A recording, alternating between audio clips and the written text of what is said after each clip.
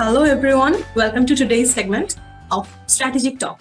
Strategic Talk is a series of video podcasts organized by BIPSS where we try to understand what do the experts think about some of the recent events. I am Tasnuba Alam Ahuna, currently working as a research intern at Bangladesh Institute of Peace and Security Studies. I'll be hosting today's episode. In this segment, we have Parvez Karim Abbasi, sir, Assistant Professor, Department of Economics, East West University, as our guest. Welcome to our show, sir. Today we will be focusing on, thank you, sir. Today we will be focusing on the crisis in Afghanistan, a perspective from Dhaka. So, sir, it's been a while since Taliban took control over Afghanistan. There has been a shift of power in Kabul. So, what are your thoughts on the transition of power about to take place in Afghanistan? Well, the first thing is, Ohana, is something that's been apparent for a long time, that hybrid regime, a regime without mass popular support, a regime that is propped up by artificial encouragement, that will not basically last once the international support is withdrawn. And that's exactly what we had seen, because in recent times, for the past year or two, the death knell of the Afghan national government under Ashraf Ghani had been signed when the Trump administration entered into negotiations with the Taliban in Doha. What was telling was that, again, the Afghan national government was not even represented in terms of the negotiation. And once the Americans had signed withdrawal agreement with them in terms of indicating where and when they're going to withdraw, the writing was on the wall, because even if we say that there were only 2,500 American soldiers and a few others from soldiers from other countries, basically they were the ones who were basically propping up the government, so to speak. And what the Taliban coming to power simply states that, again, that with the West, or let's say the United States, what would I say, loss of will to fight, or not to invest in, let's say, what they would see as a lost cause. And again, with the support of the neighbors, whether it's Iran, whether it's Russia, whether it's China, whether it's Pakistan, whether it's Qatar, or even distant Turkey, what has happened was that Taliban has come up as, what would I say, credible alternative in the transitionary stage. So this in itself, and what we have seen is horrific scenes of evacuation, panic, pandemonium, and a very, what would I say, chaotic withdrawal. So all of those things are symptomatic of, again, myopia in terms of the West's engagement with Afghanistan. What was the reason for the war on terror? And again, what was the reason for this hasty withdrawal? Now, these are questions that only we can answer in over time. But for now, it seems that Taliban is in possession of large tracts of Afghanistan, and they will be the forerunners in terms of trying to form a national government. In fact, they have announced the intentions of setting up a national government, and they are announcing their potential candidates and ministers and filling it in. So they are setting up what would, in their own version of what they envisage in terms of Afghanistan, how it should be ruled, how it should be governed. Only time will tell whether their experiment will be successful or not. Sir, about being credible and in terms of forming a government, we know that the Taliban are expected to form a government or kind of administration pretty soon. So what would be Taliban's strategy in terms of consolidating power following the fall of Kabul? Well, one thing that we have seen in recent times is the Taliban government that we have had, or the Taliban transitional government that we have, they are not the same Taliban that took power from 96 to 2001. And over here, as I've already indicated in the previous segment, that support of the regional neighbors is key. Not only do you have Pakistan or large segments of the Pakistani military, security, and foreign ministry apparatus supporting them, but you also have Russia stepping into the breach. You also have China coming in as a savior in terms of economic traction. So, and there's also Iran over there. So probably in the near neighborhood or immediate neighborhood, there is a consensus the Taliban is probably the best bet to stabilize the country. And China has already indicated that they are going to invest in terms of naturally harvesting their mineral resources, natural resources, establishing connectivity all the way through basically Gwadar port and extending BRI over there. And again, the Chinese have been quite cautious over there. The Russians are also willing to lend and invest in Afghanistan. So is Iran, because remember, there's also Chabahar port in Sistan-e-Balochistan. And there is the TAPI project, right? The Turkmenistan, Afghanistan, Pakistan, India project. So that gas line that is coming in from Turkmenistan all the way to Pakistan's Gwadar port, Afghanistan will play a pivotal role in terms of hosting this power connectivity issues. So even if the West goes away, and we have seen little bits of this, because from 10 to 13 billion dollars of foreign exchange reserve that the Afghan central bank has, this has been already frozen. And we also have seen again a large tranche of the IMF loan that was being given, $450 million, that has been suspended in terms, and this is an economic pressure that's being exerted on the Taliban victors of Kabul. That means they have to toe certain lines. And President Biden has also indicated as such.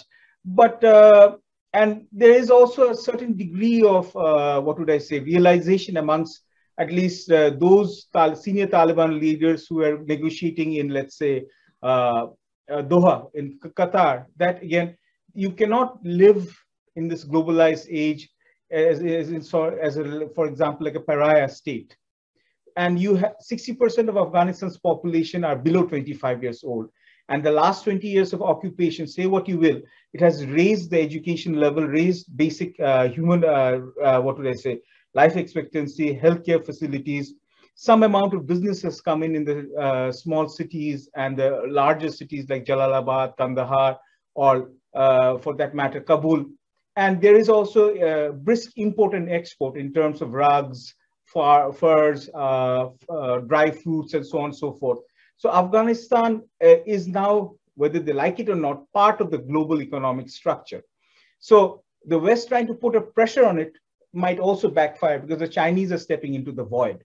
How much the Chinese are going to invest in terms of the mineral resources, like the copper mines of Mas Ainak, or other places, or the lithium deposits, or the rare earth minerals, that remains to be seen. And that is also contingent on Taliban's ability to impose political stability, impose law and order scenario, and to reassure the general Afghans. Because Afghans themselves, there is a mass exodus from Kabul and from Afghanistan. And you need skilled capital, you need skilled human personnel to run modern day apparatus. That much realization is working over there. And that remains to be seen whether Taliban manages to consolidate. But it won't be the same repeat case of 96-2001, because now you have the Chinese, the Russians, and the Iranians and the Pakistanis willing to invest in Afghanistan to stabilize it for their own interests. Sir, the case might be different this time, and whether they successfully form a government or not, from the entire issue, there are some parties who are getting benefited and there are parties that are not. So how do you assess the role of potential regional actors in this new configuration of Afghanistan? That's a brilliant follow-up question, Ahona, because obviously, for the time being, we can say that the American-backed Western strategy has backfired. At least tactically, the withdrawal might have been carried out on certain economic principles. But in terms of strategy, in terms of loss of reputation, in terms of loss of credibility, the damage that has been done to the United States, that is nigh irreparable. And also, if you're talking about this, India probably has been blindsided by the American withdrawal, because they have probably bet on the wrong horse. Already there are signs of a negotiation between Indian and the Taliban delegation in Doha. So that's also there. The Chinese and the Pakistanis seem to be in a more favorable position, because they have backed apparently the current winners, which is Taliban. But again, how much they're going to reap the benefits, again, depends on, and as I always say, how quickly Taliban can conciliate all of Afghanistan, and whether they can bring large segments of non-Pathan, non-Taliban population like the Hazaras, the Uzbeks, the Turkmens, the Tajiks into their fold. That remains to be seen. So again, but the regional powers for now, it seems that the Chinese have stepped into the breach and they are in a more favorable position. Whether they continue to enjoy this advantage, that again, is too early to predict. But sir, in this whole scenario, where is Bangladesh and what about Bangladesh? Will this change in Afghan administration give birth of new security challenges in our country? Well, the answer, as with most things, is yes and no. One of the reasons why is, again, yes, because Taliban, which is Afghanistan, is basically a member. In fact, it's the 8th member of SARC. So as a member of the SARC, fellow SARC member, of course, Bangladesh will be interested in the fate of Afghanistan. And also it would want to ensure peace and stability within the South Asian region. And we have quite a significant number of Bangladeshi personnel working in microcredit organizations who are operating over there, or in healthcare, or in banking sector, or in telecom. So there is that export of skilled human capital from Bangladesh to Afghanistan is taking place in a limited amount, but it is, and there is a limit. There's a certain degree of opportunity. Now, whether and yes, often the victory of Taliban, though for many reasons, and we cannot simplify this, can be also be viewed by certain segments in Bangladesh as a victory against oppression or a victory against an unjust war by the West. And again, this might also send the wrong kind of message to some people who would want to misconstrue it. But then again, there is a need for, just like every other country across South Asia, Central Asia, and Middle East, there is a need to keep a wary eye on radical organizations, which thrives on chaos, which thrives on violence, and which thrives on coming up with distorted narratives, especially due to COVID times, where there's a lot of economic hardship and loss of lives. So that has complicated the situation. And again, to be fair, at least on paper, the Taliban government or Taliban spokespersons have been at great pain to say that they wouldn't allow their country to be used as a hub for exporting terrorism. But already we see the claims by ISIS Khorasan over there. And the problem is the unraveling of the Afghan National Army and this dispersal of at least 200 to 300,000 Afghan soldiers into neighboring countries. And the fact that, again, other countries might have a stake also in destabilizing Afghanistan further in their own version of the new great game. All of those things poses security challenges. So we must coordinate with our neighbors, all of our neighbors within the region and outside the region. And again, there should be close sharing of intelligence, which already takes place, so that again, and we should keep a wary eye on the developments of Afghanistan, again, because nothing can be ruled out, and it's better to be cautious rather than to be sorry. Thank you, sir. And I believe we have come to the end of today's segment. And the topic itself is pretty vast and is drastically changing over the course of time. And we still don't know where it might go or where it might stand in the next couple of months. So thank you so much, sir, for coming. Thank you for having me. Here to have this issue-based discussion with us. And we had some pretty insightful points from what you said. And that was all for the today's episode of Strategic Talk.